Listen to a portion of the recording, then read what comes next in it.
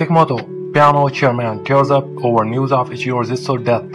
Despite opposition extend CM contract last meeting that did not come true. You're watching it live today. At the end of this video, we'll share some video clips. On October 19, Weekly Jojo Prime reported that the actor Ichiro Zaitsu passed away from the chronic heart failure on the 14th. Takemoto Piano, a company that buys used pianos, is known for the phrase "Sell me your piano." He has appeared in TV commercials for over 20 years.